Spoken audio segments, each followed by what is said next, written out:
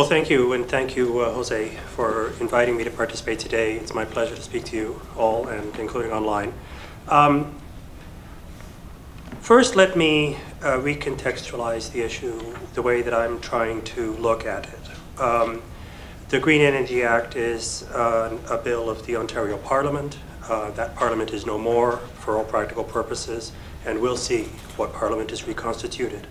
All of the bills that were before the legislature are no more, including Bill 75, which was to rationalize planning, market operations, forecasting and conservation policy and programming, and so that is no more. So, and we won't know what's next for 6 months maybe, I would say at a minimum, because I doubt whether the candidates in the next election will double down on energy the way that the Premier did in the last election. It is his file. It has forced him out of office in a way, or given him at least a plausible opportunity to vacate his office.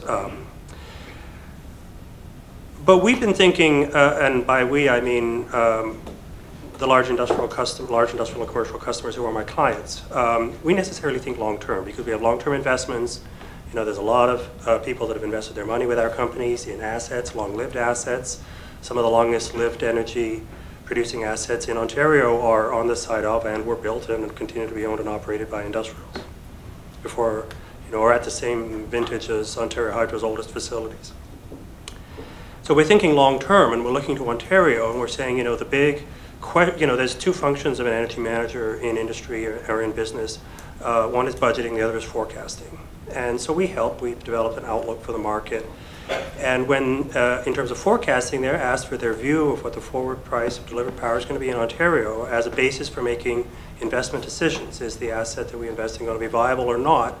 And the reality, unfortunately, is that Ontario now has the highest posted prices in Canada and the United States for industry, and a rate of escalation that is higher, 2 to 3 times higher than almost every other jurisdiction.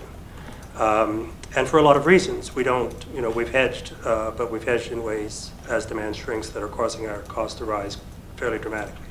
So there's a lot of very difficult questions that need to be asked in Ontario. Part of which is the future of renewable energy, the other part is the future of nuclear power.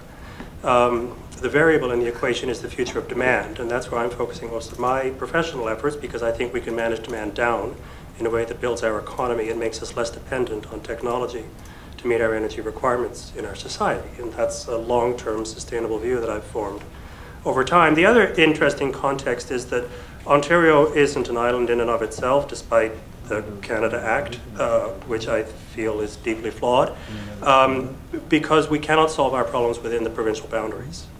If we are to continue to grow Toronto as a world city and its environs and to continue in many ways to be the financial heart of this country, we need to be able to avail ourselves of the resources of the country. And by that I mean the renewable resources that exist in northern Manitoba, northern Ontario, northern Quebec, and in Labrador, which we currently cannot have access to at decent prices or competitive prices, or prices that do us no good, let's put it that way.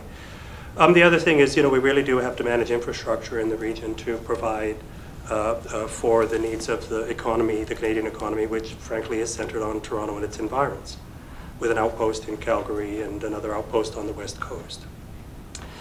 So, you know, we're at a time where we can ask ourselves about what our energy future looks like in a way that's liberated from the political discussions. The Premier's a lame duck.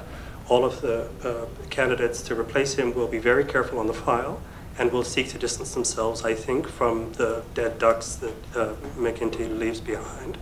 The opposition, I think, will also be cautious because, you know, shifting sands. You know, there's some basic rules that dictate our future. One is the geography of the province, the other is the seasonality. There are some basic facts about how many people there are, how we live, the infrastructure that we live within. And then there are a lot of conditions about, you know, how do we want to live and how do we, what kind of social and cultural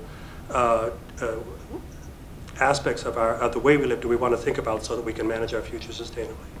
Thank you very much.